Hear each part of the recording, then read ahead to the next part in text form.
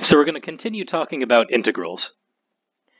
Now, the first strategy that you use whenever you look at an integral is to try to find an antiderivative. That's what the fundamental theorem of calculus allows us to do. And through most of this course, that's what we're going to be doing. But to be realistic, most of the time, in reality, that's actually not possible. Because, like, some functions you just can't find an antiderivative for at all. Like, it just straight up doesn't exist. And what I mean by that is, if you have a function like, say, this guy, which seems innocuous enough, turns out there is actually no antiderivative of this, which you can write in terms of elementary functions.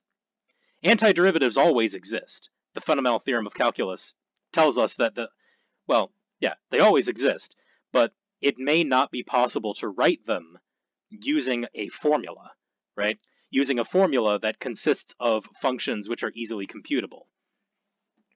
So, when I say that antiderivatives may not exist, I mean it might not exist in terms of elementary functions.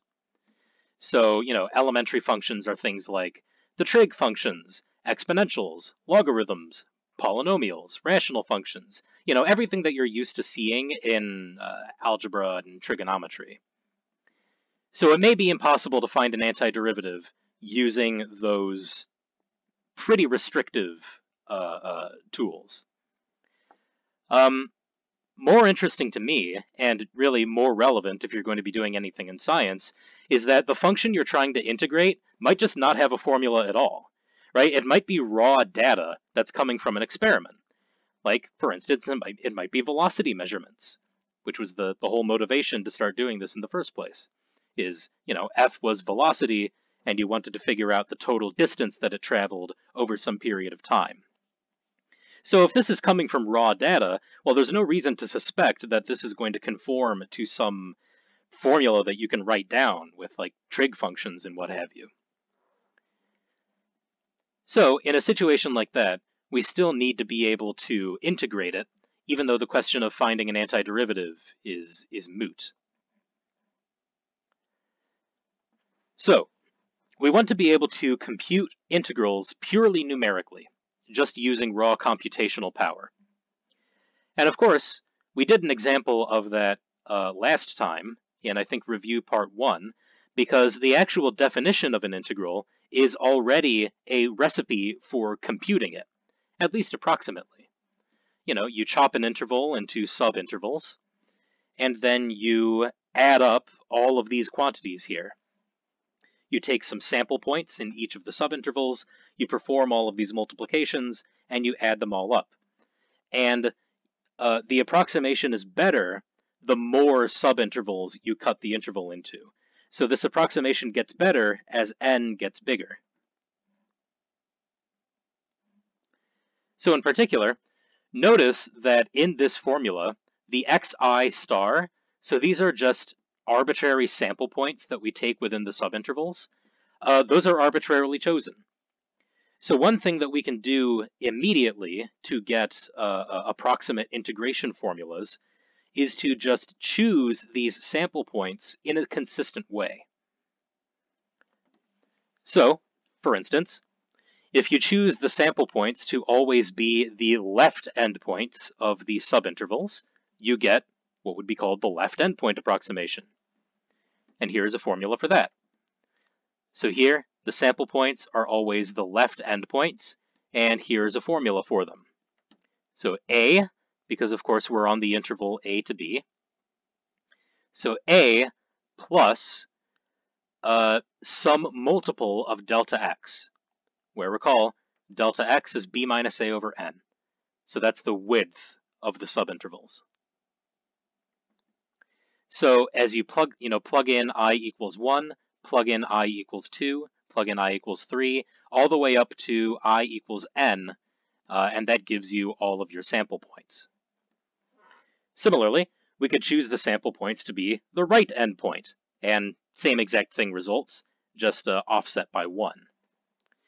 We could also choose our sample points to be the midpoints of these intervals, easily enough, and there's the formula for that. So recall, to get the midpoint of an interval, It's just the average, right? The midpoint of a line segment is just the average of the two coordinates. So left endpoint plus right endpoint divided by 2. And we call that the midpoint rule, because as it happens, choosing the sample points to be the midpoints is already a fairly accurate approximation, as we will see shortly, because we're going to do some examples. Now, those all follow directly from the definition of the definite integral. The accuracy of the Riemann sum, so the Riemann sum is this dude on the right, which, is what we're actually computing. The accuracy of the Riemann sum increases as the number of subintervals increases. But that also means that we're doing a lot more computations. So, as the number of subintervals increases, so does the amount of time needed to compute the Riemann sum. So an efficient method of numerical integration is going to require formulas which return the greatest accuracy for the smallest n. We want to find something more accurate than what just the definition gives us. So, the formula for the Riemann sum in the definition comes from the assumption that the function we're integrating is approximately constant on the subintervals. And if the function's continuous, then this is reasonable.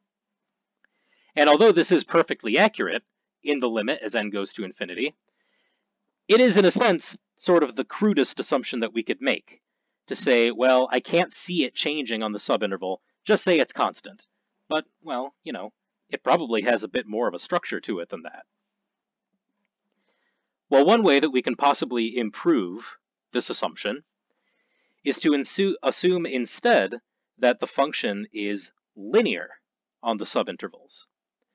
So in other words, instead of the function being constant over these tiny little pieces, it is a line on these tiny little pieces. And in fact, if the function is differentiable, then that is a reasonable assumption to make. If you can put a tangent line on the graph of a function, that's basically saying that the function looks like a line if you zoom in far enough.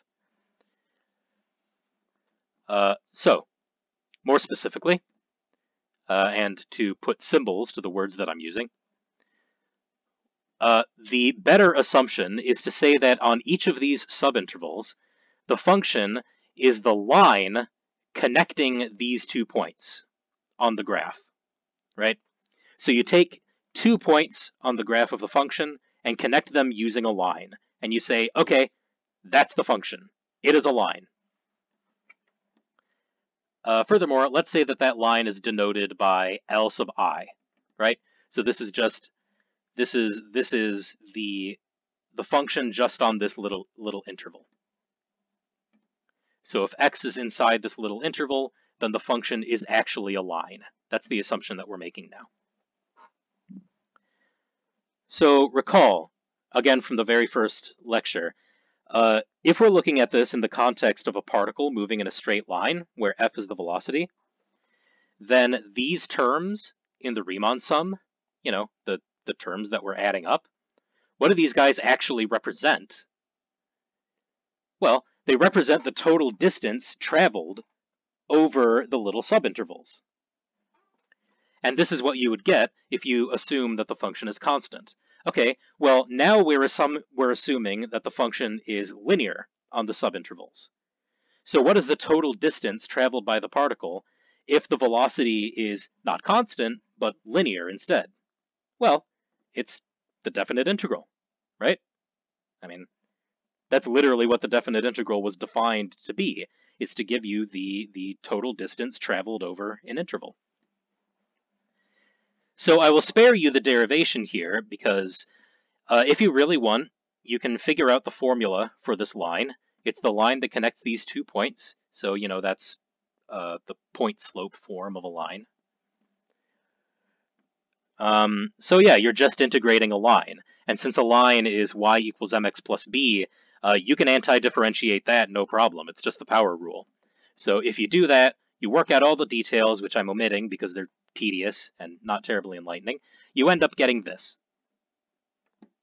So this expression gives you the total distance traveled by the particle if the velocity profile is linear on small subintervals. So it's this instead of this. Consequently, the formula for the approximate integral is what you would get when you sum all of these guys up over all the subintervals. So if you actually take this sum and write it out term by term, we get this formula, which is called the trapezoidal rule. So, like, why are these 2's here? Well, I mean, the first term of this guy is going to be x0 plus x1. Next, it's x1 plus x2, then x2 plus x3, then x3 plus x4. So there's a lot of double counting going on. So if you just combine those, you get all of these 2's. Yeah? So that's where this formula comes from. Where delta x, again, is this dude, and the xi's can be given by this formula. So just, evenly spaced points on the interval. So make note that there is a coefficient of 2 on all of the internal summands, but not on the first and the last ones. So the pattern of coefficients is 1, 2, 2, 2, etc., 1. So that's one way in which this differs from just computing the Riemann sum directly from its formula, is that now we have it divided by 2 out here, and we have all of these coefficients of 2 on the inside. That's algebraically, that's really the only change once you get down to it. Okay, so let's do an example. Use the trapezoidal rule and the midpoint rule to approximate this integral with five subintervals. So first off, what do we have here? We need to write out all of the ingredients in our recipe. So A is 1, B is 2. What is delta x? Delta x is b minus a over n, so that's 2 minus 1 over 5. So that is 1/5, so that's 0.2. Okay, so that's the width of our subintervals in this case. First, we're going to use the trapezoidal rule. So what are the ingredients we need? Well, we've got delta x. Now we need our points. So we can get these points straight from this formula. So let's see. X sub 0. So x, so x sub 0 is the left endpoint, so that's just going to be 1. That's the same as a. X sub 1, well, that's what we get when you plug in 1 here. So that's just a plus delta x. So really, I mean, this formula is correct, but I think you really don't need it, because once you know what the delta x is, all you're doing is you're just adding delta x consecutively. So what is x1? Well, it's 1 plus delta x, so that's 1.2. Similarly, x2, well, that's going to be 1.2 plus 0.2, so 1.4. Add 0.2 again to get 1.6. Add 0.2 again to get 1.8. Add 0.2 again to get 2. And that's it, right? Because we're going from 1 to 2. So start at 1, end at 2. So those are all the points that we need. There's 5 of them. Okay, so we've got all of our ingredients. So now let's just plug it into the formula. So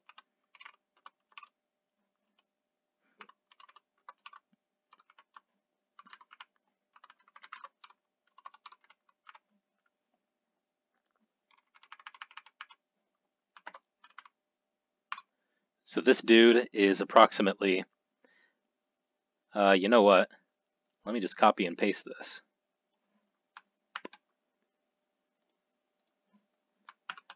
Right? Then instead of delta x, we have 0.2. instead of x naught, we have 1. Instead of x1, we have 1.2, 1.4. Okay, so got to delete this bit because now it actually ends, right? We're only going up to 5. So the next one was 1.6. The next one was 1.8. And finally, f at 2. So remember, these coefficients of 2 are only for the interior points. The first and the last one do not have that 2 in front of it. That is crucial, because, I mean, yeah, otherwise you're just not getting the right number. So 0.2 divided by 2 is 0.1. So what is the function in this case? Well, the function is just 1 over x. So that's 1 over 1, 2, because we're multiplying by 2 now. So 2 over 1.2, 2 over 1.4, 2 over 1.6, 2 over 1.8, 1 over 2, right? Again, don't forget, this last one doesn't have a 2 in front of it. And now all we need to do is just crunch those numbers. So I shall do that momentarily.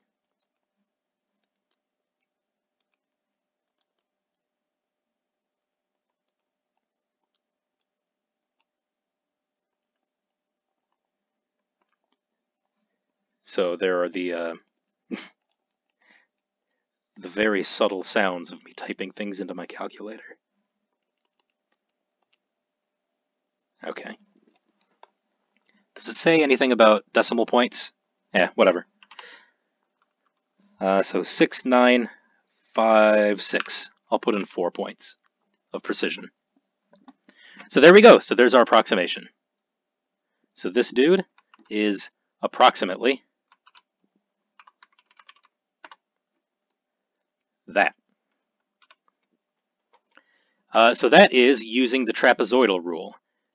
So that is going to be t sub 5, right? So the notation we're using here is we use a big T for the trapezoidal rule, and then we put the number of subintervals that we were using. So in this case, that was 5. So that's the trapezoidal rule. Next, we need to do the midpoint rule. So let's see. What are the ingredients in the midpoint rule?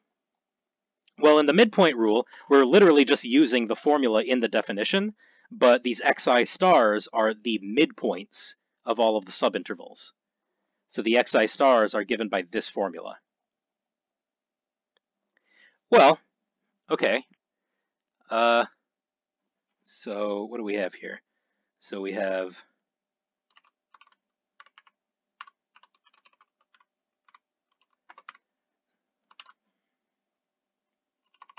okay, so it's delta x first. Delta x was 0.2, right? I mean, you've got a delta x in every term of the sum, so you can just factor it out. And then we're just going to add up the function at all of the midpoints. So let's see, what's the first midpoint? Well, that begs the question, what's the first subinterval? Well, we already computed the actual points themselves, you know, the points that make up the endpoints of our subintervals. So how do we get the midpoint from this? Well, the first midpoint is going to be the whatever point is in between 1 and 1.2. So what's directly in the middle of 1 and 1.2? Well, that's 1.1. Next, what's between 1.2 and 1.4? That's 1.3. Next, what's between 1.4 and 1.6? That's 1.5. Well, again, we're in the situation where we're just adding delta x at every step. So, you know, once you have the initial one, it's easy. Once you have this initial point, just add delta x every single time. So next would be 1.7. Next would be 1.9, right? Because I'm just adding 0.2 at every step, because that's our delta x. And that's it. Because n is equal to 5, so that means we only have 5 summands. So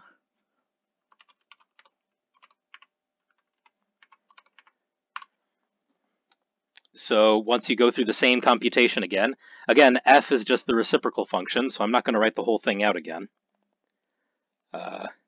So what do we end up with? We're using the midpoint rule. So we're going to end up with 0.6919.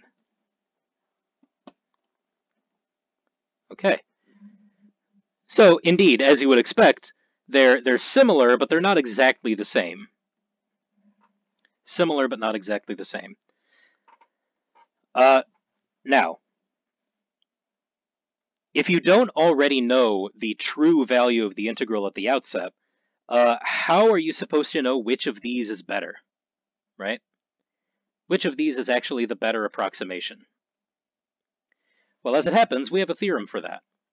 I'm not going to go into how these formulas are derived, because that's like a graduate school topic, and honestly, I don't think it's terribly interesting. But we can figure out, at least in a rough sense, the error involved in our approximations. So when I say error, what do I actually mean? Well, I mean literally the difference between the true value of the integral and the approximated value. So the error here would be like 0.6919 minus whatever the true value was. So we have this theorem, which it doesn't tell us the error exactly, but it tells us that the error is definitely going to be smaller than this quantity. So in a sense, this quantity is the biggest the error could possibly be for the trapezoidal and midpoint rules, respectively. And it's just a formula. You know, what are the ingredients? Well, B, A, and N. We already know those at the outset. The only mysterious bit is now we have this big K. So what the heck is K? Well, K is an upper bound for the second derivative, or rather for the absolute value of the second derivative. So this is really the only additional thing that we would have to compute to get an idea of the error. So let's do an example of that. Let's give the upper bound for the error, in other words, these things, involved in example 1, so involved in the example we just did. Okay, so what are the ingredients? Well, we already have B, A, and N. So again, A was equal to 1, B was equal to 2, and N was equal to 5. We need to compute K. We need to compute this mysterious new parameter. Well, how do we do that? Well, K is going to be an upper bound for the second derivative. So what's the second derivative?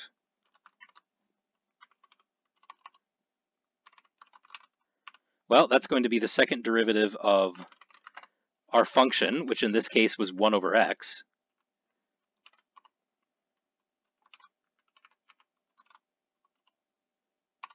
What am I doing? There, if that notation makes any sense. Wait, hang on. There we go. Right, it's the second derivative of 1 over x. Well, what is 1 over x? Well, that's the same as x to the power negative 1. So if we're differentiating this, we're just doing the power rule. So differentiate it once, you bring down the negative 1. So bring down the negative 1, and then subtract 1 from the exponent. Right? So that's differentiating it once, but we still need to differentiate it again, because we need to know the second derivative. So differentiate it again, bring down the negative 2, so that becomes positive 2, because negative and negative cancel. What's negative 2 minus 1? That's negative 3. Okay? So that's the second derivative. Now, what is the largest this could possibly be? On this interval, mind you. Because, of course, this thing might be unbounded. I mean, it is. You know, this is the same as 2 over x cubed. And if you look at the graph of this guy has an asymptote at x equals 0, so it's unbounded. It goes up forever. So we just need to know how big it gets on the interval. So So for x between 1 and 2, what is the biggest this thing can possibly get? And strictly speaking, we're talking about the absolute value, but on this interval, this guy's always going to be positive anyway.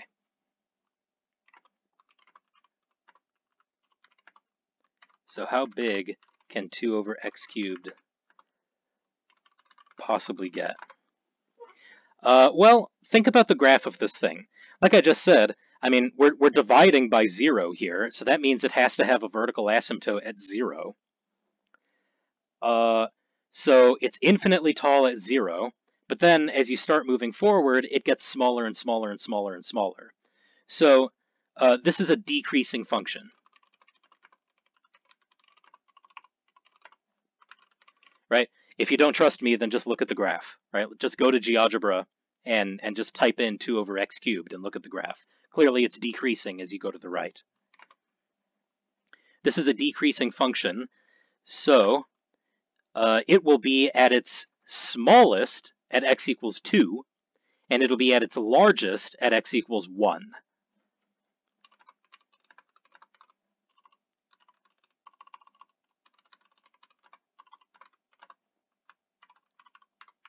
Right? Because it's decreasing. So as you go to the right, it's getting smaller and smaller.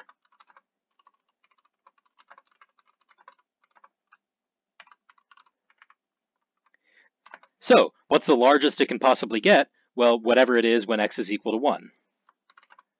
So plugging in x equals 1, we get that k, which is the biggest this can possibly get, is just 2 over 1 cubed, right? Literally just plugging in 1. So that's just 2. Okay. So that's it. That's all that we need. Now we just need to plug our data into these two things. Into these two formulas to get the error bounds.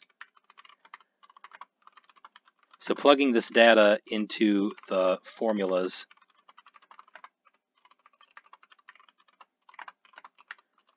what do we get? Well, for the trapezoidal rule, let's see, so replace k with 2, replace b with 2, replace a with 1, replace n with 5. So n squared becomes 25. So let's see, what is that? That's just 2 over 12 times 25. So that's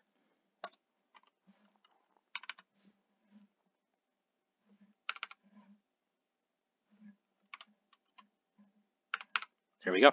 So again, I'm just using 4 significant figures here. So for the trapezoidal rule, I mean, we know that this guy isn't the correct answer, but we certainly know that the error is going to be smaller than this. So it is, yeah. So if you use the trapezoidal rule, then the error is guaranteed to be smaller than this number. So that's at least some sense of the accuracy. It's not perfect, but I mean, yeah, it's impossible for it to be perfect in a finite universe. And then for the midpoint rule, so once again, that becomes 2, that becomes 1. N squared is 5 squared, so that becomes 25. And let's see, what is that? That's just 2 over 24 times 25. So we get 0.00333. So the maximum error for the midpoint rule is actually smaller. Now notice, that doesn't actually tell you that the error for the midpoint rule is smaller. We don't know what the error is. We don't know what these errors are. It's impossible to know it without knowing the answer in the first place. So it may still be the case that the trapezoidal rule gives you the better answer, but chances are, based on this computation here, chances are the midpoint rule is actually better for this particular example, for this particular function. So, yep. Okay. So that's, yeah, the trapezoidal rule and the midpoint rule.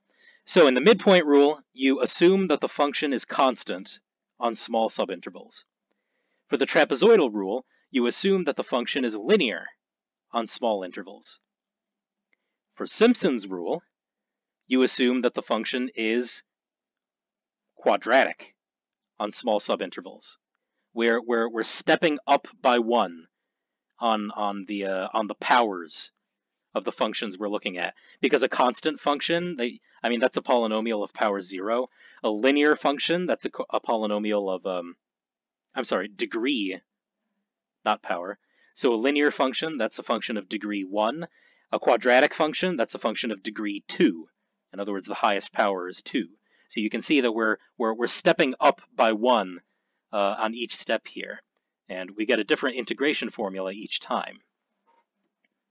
So that's basically what I say here. So one reason that we might suspect the trapezoidal rule to be more accurate is because in assuming that the function is linear on a small subinterval, we are sampling 2 points from each subinterval instead of just 1. So it stands to reason that we can get even more accurate approximations by sampling 3 points from each subinterval. And of course, you can keep on going from there. Although if you sample too many points, then it becomes too computationally expensive. So if you sample 3 points from each subinterval, that means that you can fit a parabola to the function. You can fit a parabola to those 3 points, because a parabola only requires 3 points to be uniquely identified. So that's where Simpson's rule comes from. We basically do the same derivation as up here, but instead of assuming that the function is a line on the subintervals, we're assuming that the function is a parabola on the subintervals. And that's how we get Simpson's rule. So I'm not going to go through the details because, again, they're not terribly enlightening, and they're really tedious. But yeah, you work through all the math and you end up with this formula. So notice how it's different.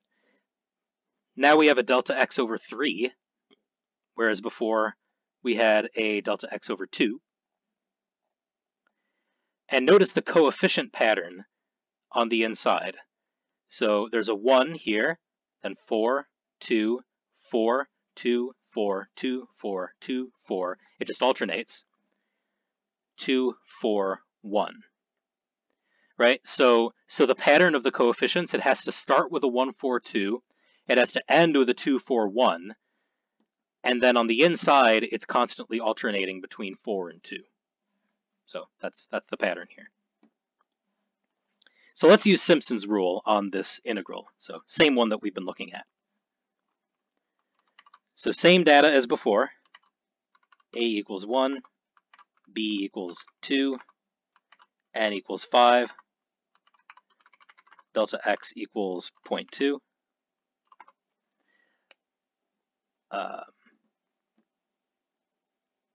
So we already have all the data, so let's just fill in the formula.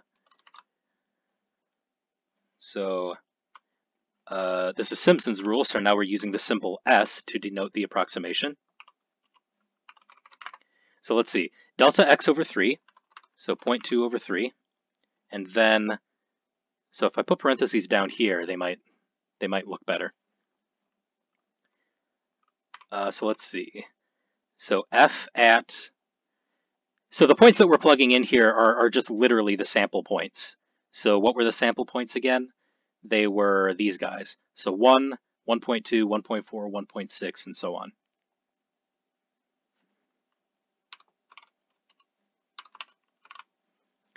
So let's see. Next is a 4. So it has to start with 1, 4, 2.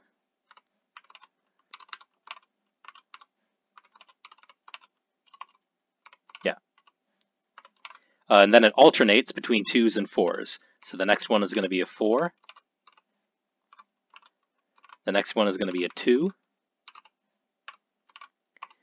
And then we're already done, so yeah, so there's the final one.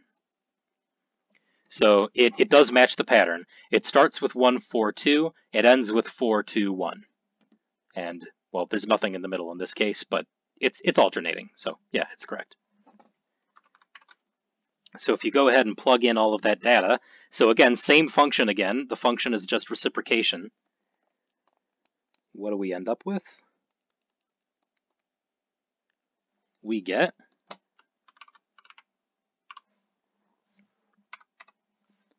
6582. Okay, so again, very, very slightly different. So 6582 versus 6919 versus 6956. So it's very different. These guys both had 69 as their first two digits. This one has 65 as their first two digits. So that means either this is a lot more accurate than the other two approximations were, or a lot less accurate. I'm going to put my money on this one being a lot more accurate. Well, once again, how can we possibly know whether it's accurate or not? Well, we've got an error bound. And it's, again, a formula that's very similar to the ones that came before. Very slightly different. So instead of n squared, now it's n to the power 4. And whereas before, k was an upper bound for the second derivative of f, now k is an upper bound for the fourth derivative of f. Yeah, so I don't exactly remember how these are derived. I know I've seen it done once before, but it's not very interesting. It's just very tedious. I remember the derivation for these things as being like really painful. Okay, so as our final example here, because this is it, this is all that I have to say for this section. How large should we take n in order to guarantee that the Simpson's rule approximation is accurate to within 4 decimal places? That's a practical question, right? I mean, if you're in like an engineering project or a science project, then there is a certain level of precision that you demand. So the question then is, well, how big should I take n to make it exactly as precise as I need? You know, save on computing resources, compute only the amount that you absolutely need, and no more. So our strategy for this is going to be to make this error bound smaller than this number. Because then, yeah, the error is guaranteed to be smaller than this. So we want the error to be smaller than that. One way that we can guarantee this is by taking this upper bound and ensuring that it's smaller than 0.0001.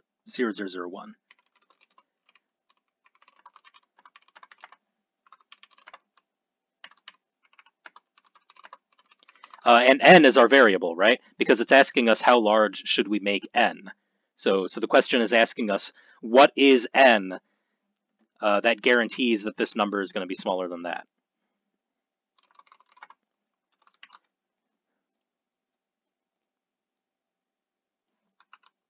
So choose n large enough so that this equation holds. Right? Because then the error, which is smaller than this, is definitely going to be smaller than this. And we already have all of our data. I mean, it's the same example. So we already know that k is 2.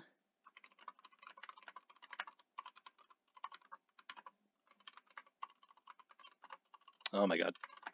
So we have the same data as before, except now n is a variable.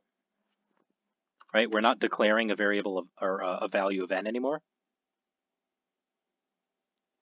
So let's see. How big should we make n such that this inequality holds true? Well, k is 2, b is 2, and a is 1. So what is this here? Well, so that's the inequality that we're trying to solve.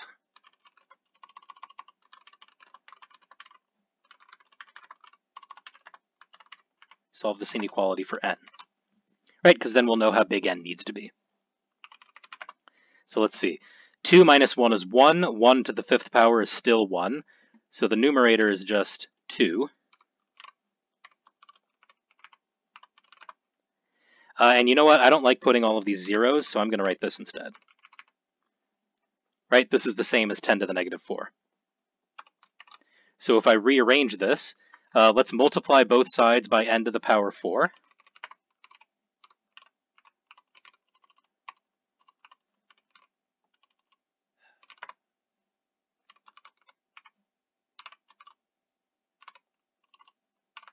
Okay, multiply both sides by n to the power 4. N to the power 4 is certainly going to be a positive number, so that doesn't change the inequality. Now let's take the 10 to the negative 4 and move that to the other side. So dividing by 10 to the negative 4 is the same as multiplying by 10 to the positive 4.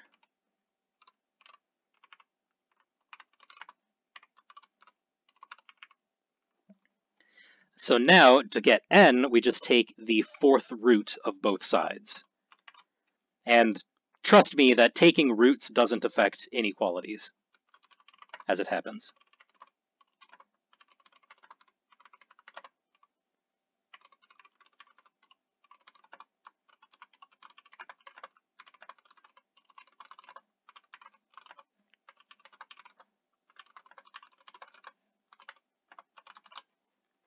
So we take this dude,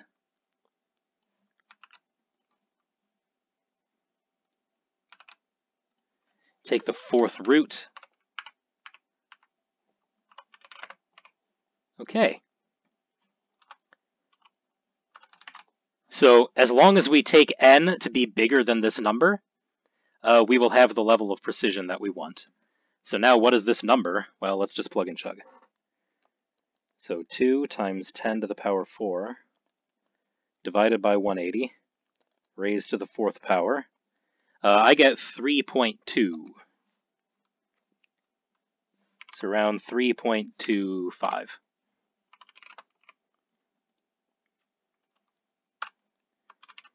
Now n is an integer, so that means that if we take n to be at least 4, then this will work.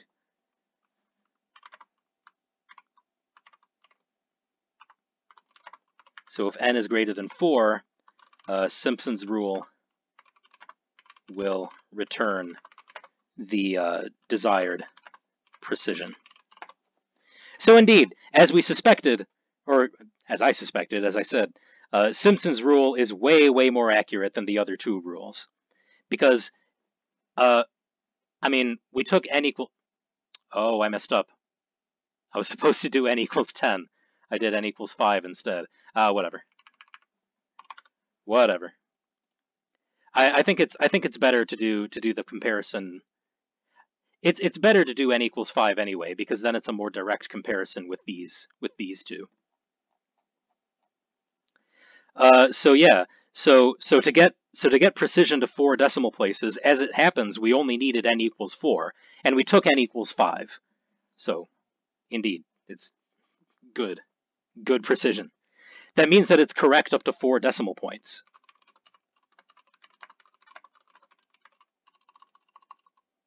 So that means that s sub 4, so the approximation that you would get using 4 subintervals, is correct to 4 decimal points. Or maybe it's 3 decimal points. Whatever. So, yep, that's some of the cool stuff that you can do with those error bounds. And, like, I can't say that you would necessarily ever be doing this by hand, but I can say for certain that if there's ever, like, an AutoCAD or, you know, some sort of mathematical software used in engineering or science or whatever, it's doing some form of numerical integration under the hood. So it's probably got Simpson's rule in there somewhere. Anytime it computes some sort of quantity that requires integration. So like for real computational science on the ground, this is how integration is done.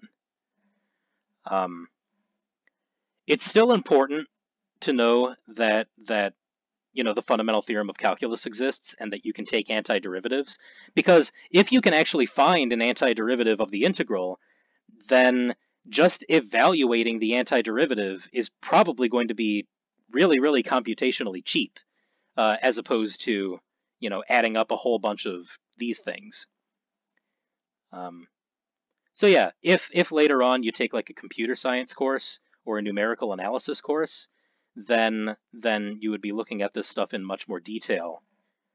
But I would say in the quote-unquote real world, this is how integration is actually done, right? It's only ever done approximately, and it's done with like clever formulas, and not necessarily with antiderivatives, except maybe in really, really special cases where the antiderivatives can actually be found, and evaluating the antiderivatives is cheap. Yeah. So in the real world, when you're doing large-scale problems, large-scale computation, which is part of what I do in mathematical biology, is like large-scale computation, you become very, very cognizant of the computer resources that you're using. And if you can, for instance, do a numerical integration in 4 steps as opposed to 10, that's big. Like that's really important. That's a really important gain. So, yeah.